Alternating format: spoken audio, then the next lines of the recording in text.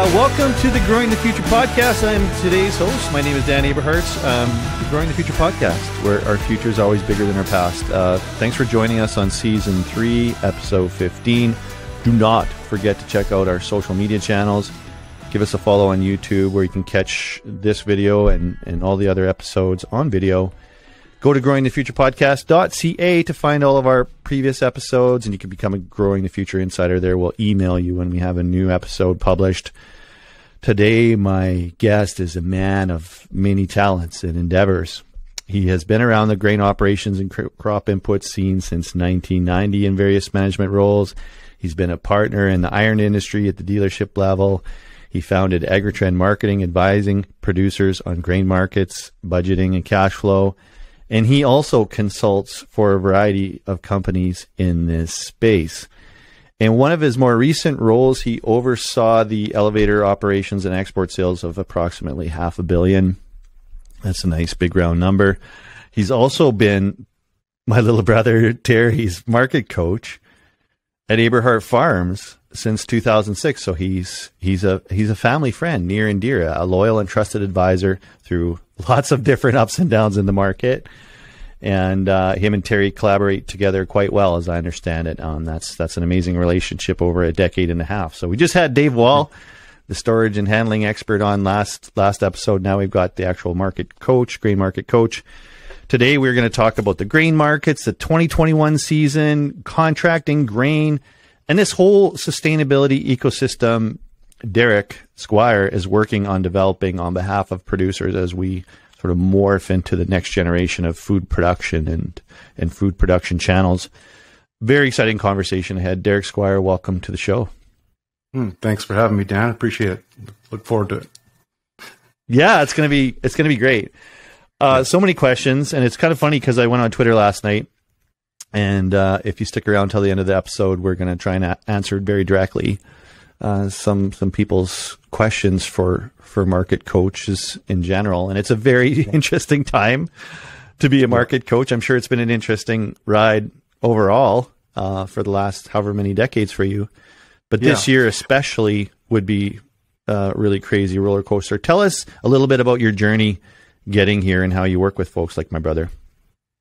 Okay.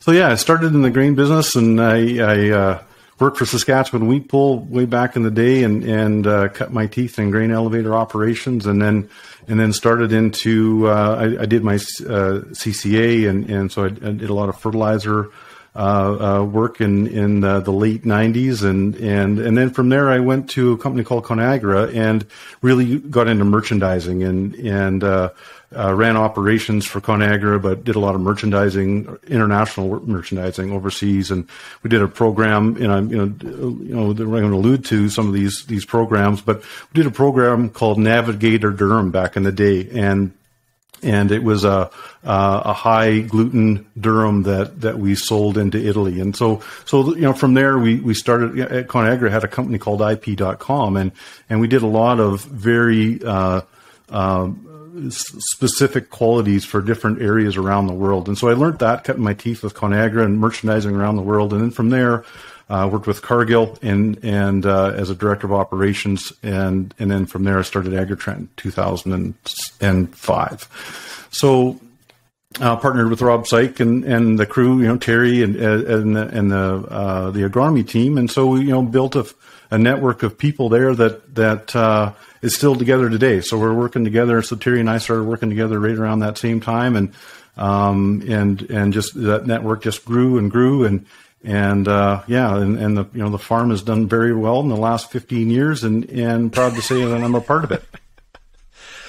Hey, I'm glad you're helping. I mean, this is literally translating into my non-farming sibling bank account as a inheritance one day, I think. So, the plus or minus on that is very relevant to my life. Well, it'd be interesting to see how that all pans out. But different episode, different conversation. Tell us a little bit about what exactly your role is as a market coach, because I feel sometimes like this isn't always clear. Is your job to predict the market? Is your job to coach human behavior? Is your job to hit the peaks and the valleys? Like, what do you do as a market coach? So we set budgets right off the bat, and we're looking at cash flow. We're looking at return on investment. And that's where the cost of production is important, is the return on investment side. And we're really pushing, we're really looking at grain markets and looking for the top revenue, but we're there to optimize and to make sure that there's risk in your work. And this year is a perfect example of that, there's risk in forward contracting. And so we need to manage that risk constantly year round. And so that's, a lot of people don't realize, that we are managing risk as well. And really by, some of the contracts that we have with active gods and things like that, we're managing risk to make sure that they're optimizing, not always maximizing, but putting yourself at huge risk, but optimizing and making sure that the farm is looked after. And we're really managing, cash flow down the road as well to make sure that, because it has operating cash flow. So it's not just about hitting the high of the market every month. It's a matter of having hitting the highs of the market, but also making sure that we're not at risk and we have significant cash flow coming in, and we have delivery opportunities, storage opportunities. So Terry and I get into all the logistics around the farm as well, the drying and the cleaning and the binning and, hauling grain at -40 and things like that we're trying to get away from, right? So we manage all that. And so it's the business of farming. It's not just grain marketing. It's everything that goes with what's going on at the farm. That's what I wonder when this whole concept of coaching comes up. I think that's a very specific word with lots of implications. I mean, what problem are you really helping producers solve? Because who would want to be making decisions about selling grain and how to approach the gargantuan market as a lone wolf, especially this year? And fortunes this year, as far as I can tell, are going to be won and going to be lost. We'll talk a little bit more about that in detail, but it seems like a lot of fortunes are going to be won and lost, not just on yield this year as much, because there's a lot of different ways that you can manage low yield, but the contracts are the killer this year. What problem are you actually solving for producers as a coach? Yeah. So, to start that, we're very careful on how much we forward contract. And this year we're especially cognizant of that because we've got high prices from last year going into this year. We had low subsoil moisture going into this year. So we were pretty careful with that. And certain areas we were more, areas had better subsoil moisture. We were a little bit more aggressive than other areas depending on. So we managed that, farm by farm. Yeah, we're cognizant of all that. We weren't oversold a whole lot this year. But we do it with production contracts and act of God. So you can get a lot of those prices with having protection. Act of God contracts, for example, they have fine print in there that cover you for drought, hail, those types of things. So we do as many of those as you can. Production contracts are the same thing. We have production contracts. There's certain commodities like lentils, peas, malt, barley, those commodities have production contracts with them, and they're tied to production, and so you don't have to deliver on those contracts if you had an act of God situation. We also will, anything like wheat and canola, that if we're forward priced, we have ability to rebuy that product with futures and options. So in a lot of cases, if we were to sell $20 canola off the combine, for example, and it starts to go to $21 or $22, you can re-own paper and futures or options and capitalize on that upside. So that's the next thing, or the marketing 201 that guys don't really see, that next, behind the scenes stuff that's going on with futures and options, how to manage your risk with that. In my conversations with producers, on one hand, you have a large grain farm, say 15 to 20,000 acres, that are going to make $4 million this year. On the other hand, there's the same size of farm elsewhere that is going to, is upside down the same amount of money. One farm's going to be advancing and buying land and had the windfall of their lifetime. The other one, I can't imagine. We tie ourselves to our land and our yield and everything associated with what we do. I mean, I can't imagine the heartache. What is the difference? Right. What happened there? So obviously production is going to be a big part of that. If there's going to be areas that are going to have decent crops this year, and there's going to be areas that got absolutely devastated. So that's the first thing, that the big swings. You're going to have a lot of these contracts that we have in place, like I mentioned, they're going to be act of God, and you can get out of that. If you're in the areas that got devastated, you can mitigate that big swing downwards, to a break even type number on a year like this. If you have proper insurance, like that's the other thing is that we watch is your insurance risk. And so there's certain commodity or certain insurance companies out there that manage a lot of these forward contract, have insurance for forward contracts. So if you have that, I mean, you get insurance for forward contracting, not being able to supply it. So it's risk management. And, if the guys that are really going to get hurt this year maybe don't have that type of insurance, and B, production, of course, that I'd mentioned, or they got too aggressive on forward contracting and have buyouts. And so, you got to put all that in a bag and say, okay, well, what kind of risk are you willing to take on this year? And that's, I said at the outset of the conversations, we manage risk and make sure that we're not hanging our butts out there too far at any one time. I've seen a lot on social media about farmers' position, and a lot of conversation in the open coffee shop that is, largely Twitter, I guess, conversationally, or, you can go on 306 SAS Farmers or 204 Manitoba Farmers or 403 Aberhart Farmers on Facebook. I've seen a lot of that side of it, but what position are the grain companies in, and what are they doing to manage the situation to help producers out? So yeah, the grain companies are resellers, and so they're buying product from producers, obviously, and then reselling to export positions. So they'll have, depending on their positions, they'll have commitments to end use buyers, and depending on their relationships with those buyers, they may or may not have those force majeure contracts as well, right? Kind of, it's an act of God with the producer. So depending on the commodity and the country that you're selling to, they could be out of some of those contracts, or they need to, commit, depending on, if it's, China typically, doesn't really let you out of contracts, so you gotta,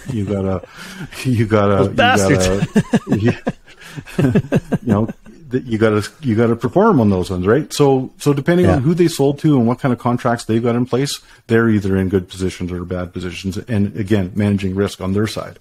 So in a lot of them are, early on when we were asking about contract buyouts and those types of things, we were getting no, wait till harvest is complete, or just crazy buyout numbers, and the mark to market, but then also a huge admin fee cost, like anywhere I heard up to $120 a ton for admin fee cost, and anywhere from 80 to 120. It was huge, and it was ridiculous. So now I think that the grain companies are, harvest is underway. They've taken a position that, okay, well, if you're looking to re-own the product, if you have the product that in the bin, or have it in the field, we don't want to let you speculate on our cash contracts, right? So that's why they had all these high admin fees. Now they're realizing that the devastated areas are bigger than what they thought, and they're coming to the table a little bit more with some reasonable buyout numbers on admin fees and things like that, because the producers legit don't have the product and they're just going to be short these contracts. And so I think, they're coming around, and I think the grain companies need to do that, because this is a 1 in 30 year event, and you don't want to, those guys are suppliers in the big picture. They're suppliers, and you don't want to bankrupt your suppliers. So they need to come out with, next year they're talking about act of God contracts in wheat. Never had that in grain before. So we've had it in lentils and peas and malt, like I mentioned, but to have it in wheat or canola, there's risk programs available now for next year with Nexera, and some of the things that they're doing with some different insurance companies, which I think is very innovative. And so from this year, there's going to be innovative contracts next year that put more risk on the grain companies and less risk on producers. Interesting. I always think about the secondary consequences of everything that's unfolding here, and I kind of wonder is because of this drought, and if there's a breakdown in the supply chain, does that affect our ability as a nation to export product to those customers? Is there ripples out there if we can't deliver, or if we break our word, or something of that effect? I know everybody's feeling it at the local level, but hey, it's capitalism globally, and we are a supplier to customers around the world, big countries. How does that go down? Yeah, you're absolutely right. I mean, we're a supply chain, right? I mentioned suppliers and the resellers and then the exporters. We're a supply chain, and we need to be reliable. And we do have a very good reputation for that today. So Canada has a very good reputation for shipping on spec and quality and shipping it on time. We don't want to ruin that. So yeah, you're right. Absolutely right. It's very critical that we're able to do, to execute on a lot of these contracts. So, it's a give and take relationship. We've got to work with them and they got to work with us. And so I feel that we're doing that this year. And look at the long term. We're looking at deferring, contracts and those types of things into next year. So, they'll get the product, and there's just different ways of mitigating some of the damages and things like that for the long haul. I wonder, for producers that are working with various experts and producers that aren't, what's the biggest fundamental difference between those that are sort of assembling a board of advisors, if you will, like my brother has done? I mean, he's got Evan Schout from Maverick, who's the CFO. He's got yourself helping with grain marketing. He's got a fella from Calgary who's installed entrepreneurial operating system, right? And two of his companies. He's got a board of advisors that includes, Rob Sake, Rick Pattison, Jörg Zimmerman, Evan Schout. Like, it's amazing. So at least, my brother always preaches to me, if we've made a shitty decision and avoid, it's all on you. But if at least if you make a poor decision, you can, three fingers point at yourself, but the finger can also go around the table. What do you see as a big difference between people who have a network of support like that and everybody that's on their own? And what do you see the difference? Well, you think about family farms and what the family farm looked like even 10 or 15 years ago. And so it's a one-man show, right? You got a general manager or a CEO, whatever you want to call that guy that's making all those decisions. You think about how many dollars are involved in those decisions, and it's multi-millions, right? And so it's a big corporation. And for us to not act like a corporation, or farm not to act like a corporation, is kind of, it's kind of strange when you think about that. How many dollars are involved, how many big decisions are involved, and how many, if you look at a corporation, you've got, like you said, an advisory board of directors. You've got senior management. You've got middle management. You've got junior management. So you've got a lot of those people that are helping you with those decisions. And I think that's what Terry's doing. And that's, what the big farms do well is they've gone to that next level. They're, it's more than putting seed in the ground and taking it off in the fall. It's all the business decisions of land and finances and, rent to own or lease, and all those decisions that come with running a big operation, human resources. It's ongoing. And so I think that's what, the good farmers are really, striving to be better and bringing in good people to help them make good decisions.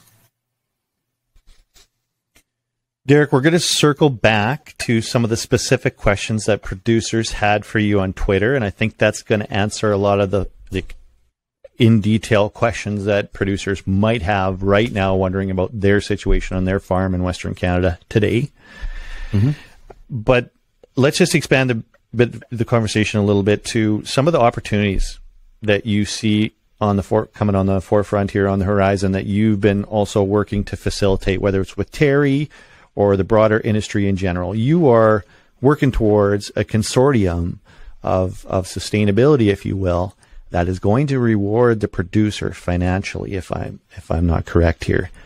Tell us a little bit about where that puck is going so people can get on this train and get paid. Okay. Okay. So where's the money?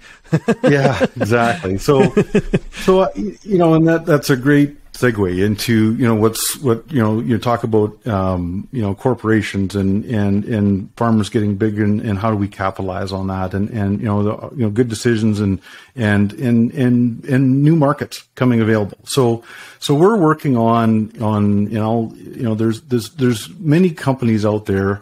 And I'll name one. General Mills is a great company to work with that is really about sustainability and making sure that they have high quality oats, but also that it's grown sustainably. And today, sustainable is a bit of a buzzword. What does that really mean? And I think that we're going to quantify that here going forward with a lot of different products. And they want to know that that there's a NERP protocols followed with fertilizer, that the safe fertilizers are out there, the low salt fertilizers. They've got lots of different criteria, but there's money at the end of the day. So to follow all these protocols and have quality oats that they want to grow or they want to buy. There's premiums at the end of the day. And there's many examples of that. Bungi and high oil content canola, wheat and low residue herbicides. We're working on those types of markets. And I feel that we're doing that internationally today and feel that there's a huge opportunity for that going forward. The gap is the farmer getting paid. And my understanding is, from talking to producers and watching the conversation on social media, there's not a lot of optimism about getting paid for any of this. How are you going to quantify it, and how are people getting paid? And if you have examples, that's great, because I'm sure that's what people are wondering. Yeah. So once we get into the traceability piece today, it's hard to prove it today. And so I think we're going to get into traceability and blockchain. And I think blockchain is something that's coming on the software side that is going to put more of a stick in the producer's hands, if you will, right? Or more on the logistics side, you're going to have more, the ownership longer down the food chain and the value chain. So there is examples today of dollars going into producers' pockets. There's oil content with Bungi that there is an oil premium today that's going into producers' pockets. The General Mills example, there's money going into producers' pockets. Today, it's not huge. It's not, and especially with this market today, $1 a bushel doesn't sound like a heck of a lot when we're going up and down $1 a bushel a week, pretty much. But normal markets, I'll call it, those are big dollars. And so there's premiums today. I think once we get more traceability and the market, the food market can get the value from, food sources that's sustainable and, well, I'll give it organic as a great example. They're paying more money for the food at the grocery shelf. And so I feel that there's going to be a subset of organic. It won't be organic, but it'll be something that this product is grown healthy and safe. And it might be 90% of the value of organic food in the grocery shelf. And then those dollars will trickle down to the people that are making them safe foods and the low herbicide that I mentioned. Those types of things, there's going to be premiums in the market for that. Eventually, we've got to develop the market, and so we work on that internationally, but I think it's coming. And like I said, there's going to be different subsets of organic, sustainable, regenerative, food safety, all those different attributes, and there's going to be 7-10 of them out there. But if the consumer will pay for those products and have safe food and know they're safe, and they can scan a barcode and know where it came from, Aberhart Farms, for example, they'll pay more for that. And I think that trickles down to the producer. What is the meaning or definition of these tiers? You mentioned organic, sustainable, regenerative. It seems like regenerative is where a lot of these companies are now starting to evolve to or go to, recognizing that, God bless organic production. There's a lot of good points about that, but that's sort of on the other extreme end where, let's be fair, I don't know that organic production has been about building soil health. Now they're talking about soil health, regenerative. Is that going to be the moniker? Is that going to be the umbrella? Is that going to be the metric? And what is the metric of regenerative that you're using? And is my brother already regenerative? Lots of questions there, but I'll let you unpack that. Yeah. Yeah. So Terry's going down that road. Like he's working on regenerative ag and experimenting with it and knowing, on the soil side, right? So on the soil side, he's doing those things to make sure that, those two crops, if he's doing cover crops or two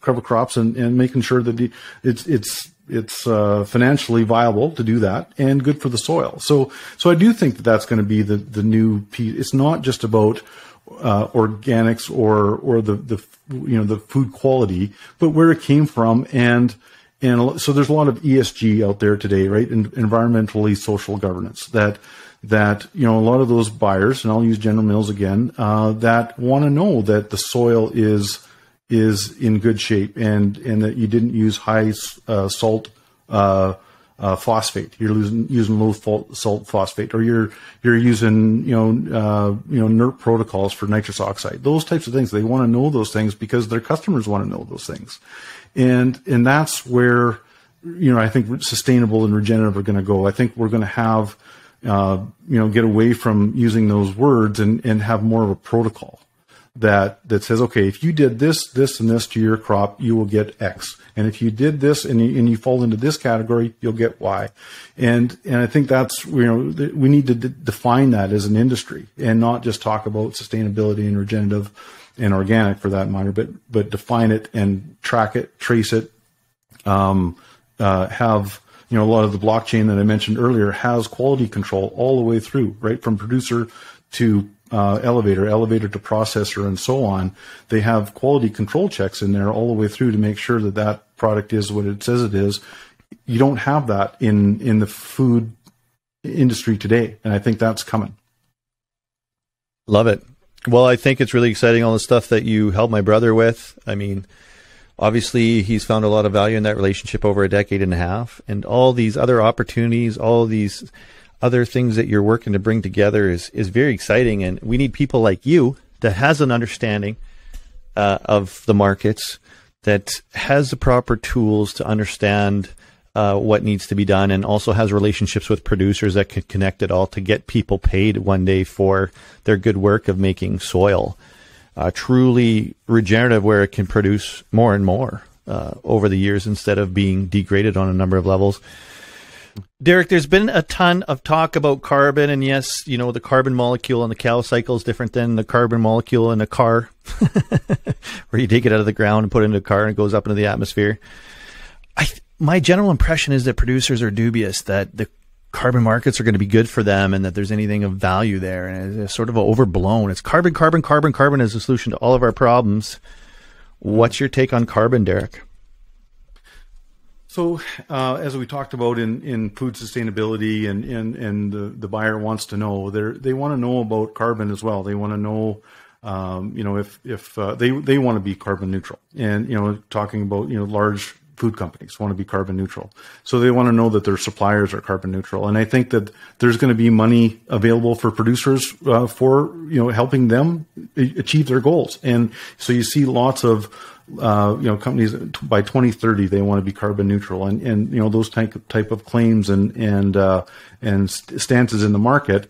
Their shareholders are going to hold them accountable for those things, and so they need to hit those goals, and they need the producers' help to do it. And so I think that there's going to be opportunity for producers to have products that allow them to get more carbon credits, and today regulatory markets are trading in that $40 range, and voluntary markets are in that $7 to $10 range. We feel that the market's going to take off, and the demand is going to be super strong here from those food companies that they're going to pay upwards of $80 to $100 a ton for those. And the voluntary on the regulatory market at $80 to $100 a ton, the voluntary would be $40 to $50. So it's real money that producers can put in their pockets by farming a little bit different. I mean, just a little bit more efficient with fertilizer, and just some of the crops that they're growing, they sequester more carbon into the soil. Some of their tilling practices, those types of things, is going to be advantageous to producers. Awesome. Was there anything else you wanted to add about carbon at all? Like, is there a specific way that producers would move towards that now, getting ahead of the curve, or how do you suggest somebody like my brother move in that direction? So, well, he's doing a lot of that today on his tillage protocols, and so that's the biggest one today. But if he's using low salt fertilizers, like rock phosphate, biosol, products like that, there's more that's going to add to plant growth, and it's going to get more carbon into the ground, and he can measure that. There's voluntary protocols that he can measure that and apply for a carbon credit, and he gets paid. Awesome. Well, it certainly doesn't hurt to use some biosol. We second that. Amen. Yeah, that's right.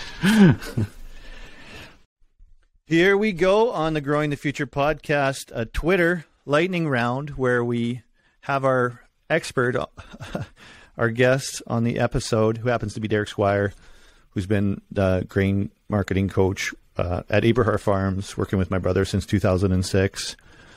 We're going to ask Derek these questions directly from folks on Twitter that wanted to have these questions answered by a grain market coach. So this is as raw and as real as it gets, folks. So here we go. Devin Walker asks, before we knew we were in a drought, we had $20 canola, we had $7 wheat, we had $8 peas, we had $5 barley. Now with full on drought, we still have $20 canola, and the other crops have doubled. Was canola artificially inflated before, or is it artificially depressed now? There isn't 14.8 million metric tons out there. So last year, we had an average crop, or slightly above average crop, and we had these amazingly high prices, and especially in canola took off. Where others they took off as well, but they were a little flatter than canola, and it was all about demand, and specifically Chinese demand, and so they had a production problem last year. Had some flooding, some typhoons late August. So went through the whole growing season, thinking that okay, everything looks all right around the world, and then they had some late production problems in their rapeseed growing areas, and their corn growing areas, their soybean growing areas, and so some pretty crucial areas got hit with some flooding. And it like I said, happened in late August, and so we saw that in about November, December. We saw that demand really kick in, and it was unexpected demand that the market didn't expect. They had their sales projected off to different countries, and then when typically they bought about 2 million tons, or it had China pegged in for a couple million tons, and they came in and bought about 4.5 million tons. So that's 2 million tons that we had to come up with, and the market had to come up with, and that's what, a bit of a squeeze on who's going to get what for canola. So we saw that last year. This year, different problem, right? Now you got production problem in Canada, and so the market's anticipating not enough canola this year, and that 14.8 million tons StatsCan number that just came out, I think it's going to come down as well. I think that's typically USDA and StatsCan's MO is they'll start at a number and slowly ratchet it down until they feel that they got the right number. So strange but true. They certainly did. Yeah, that's right. So it's a different problem this year. It's a production problem in Canada, and so that demand hasn't kicked in yet out of China, out of Pakistan, out of Mexico, out of the States, hasn't kicked in yet, but it will. And there's going to be some price rationing that needs to happen, especially if we go to a 12.5 million ton number or some version of that, 12.5 to 13 million tons. There's price rationing that needs to happen so that. Canola harvest is just getting started here now, so nobody really knows that number yet. I think by the end of harvest, the market will know that number, and then you'll start to see it react one way or the other. Great background, very interesting. Question from Ron Cron: why does a market coach focus so much on cost of production? The market doesn't care about cost of production. Once decision is made to grow a crop where cost of production is absolutely critical in making that decision, the goal is to maximize dollars received within risk tolerance of grower. Derek. So what, as I mentioned earlier, that we manage risk, and we need to know where that risk is. And as a guy helping making those decisions, risk reward. And so if we know that you're making 25 or 30% return on investment, or $120 per acre, knowing that you've paid all your bills and you still have $120 an acre left, then it's easier to check off the boxes. I guess we've got a criteria of things that we go through to know when to market grain or to pull the trigger. And if we're hitting those kinds of return on investments, it's okay to take a little bit of risk on. And so that's the balance that we do every day. So we need to know that number.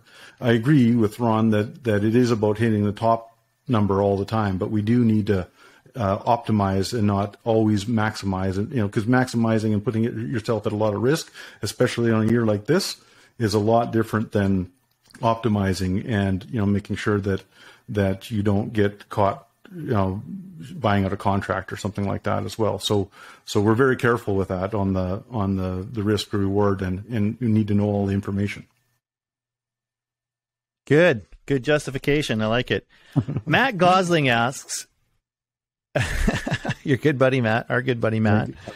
How much new crop should one sell for 2022 after some hard lessons in 2021? So I think that there's going to be contracts available to producers next year with act of God in them. I think that we've learned lessons on both sides. Producers and grain buyers are learning lessons from a year like this, 1 in 30 years, that, for grain companies to get the producer back to the table to contract for next year, they're going to have to come up with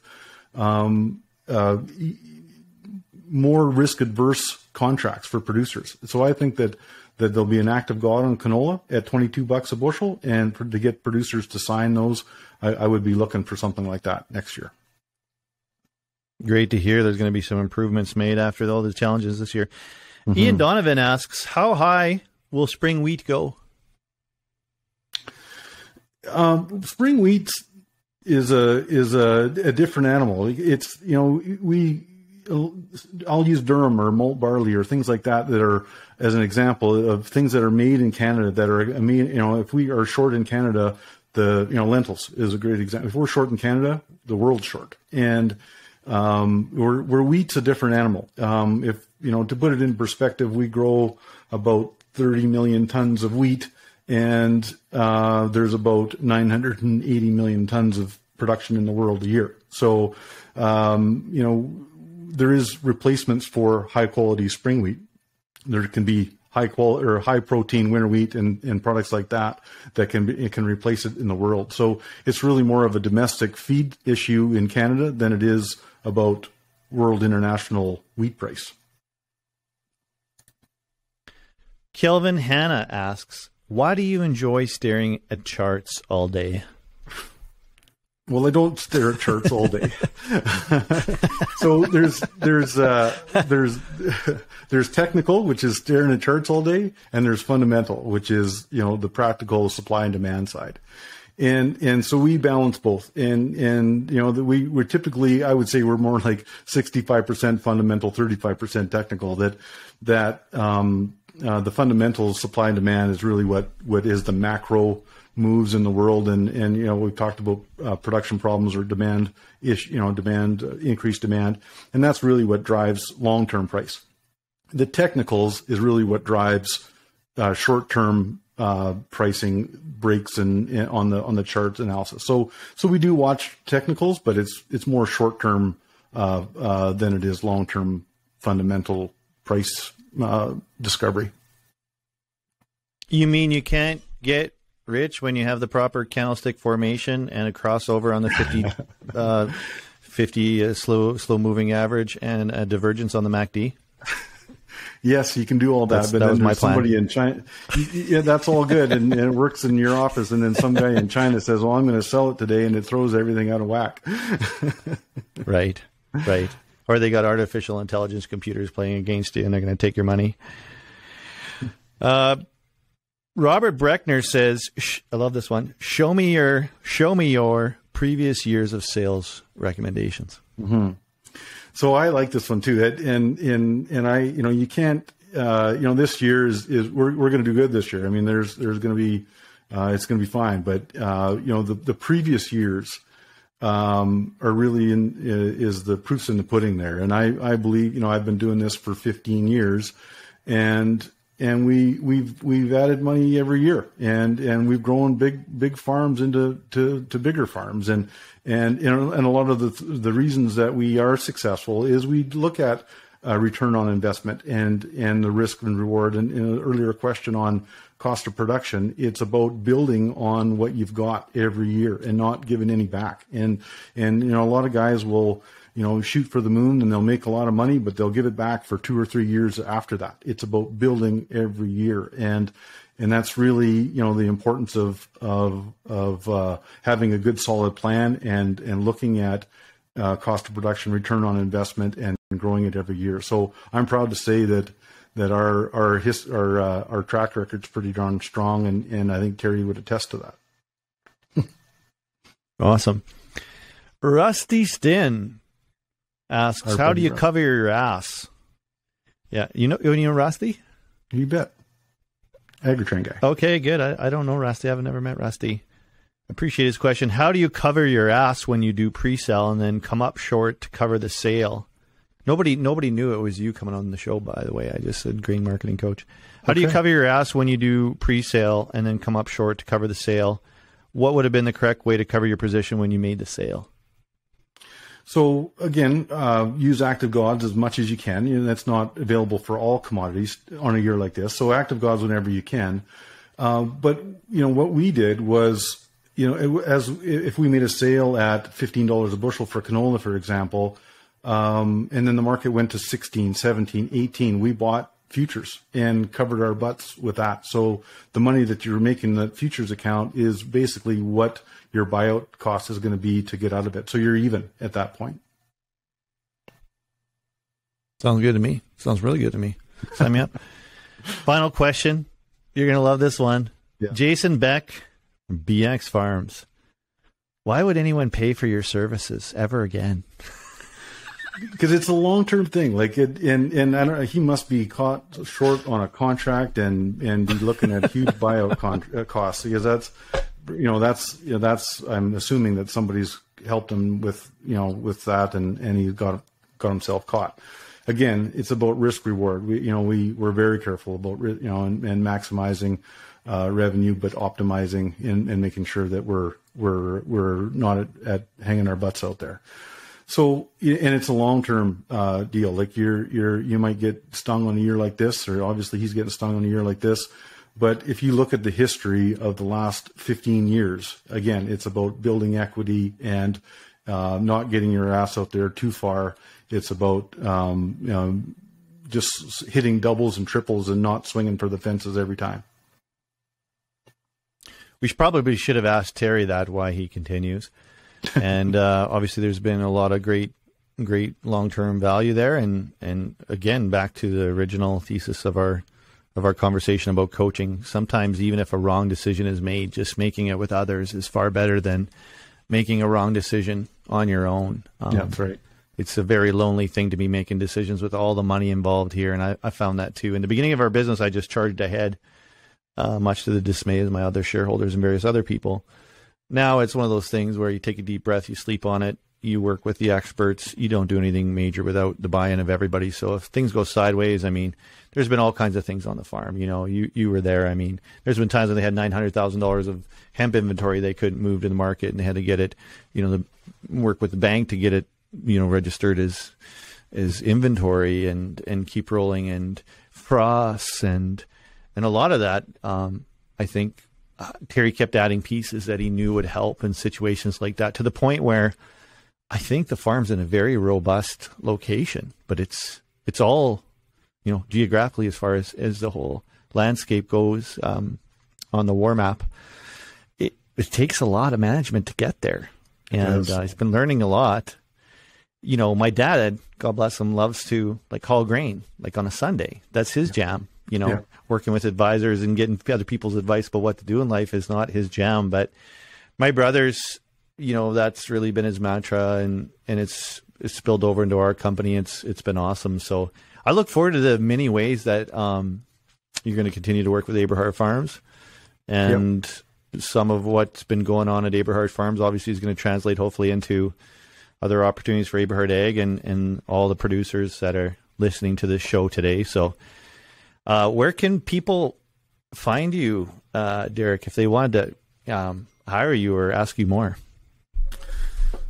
Well, I can, my contact number, cell number is 306-435-9344. You can reach me at that. That'll start a conversation. So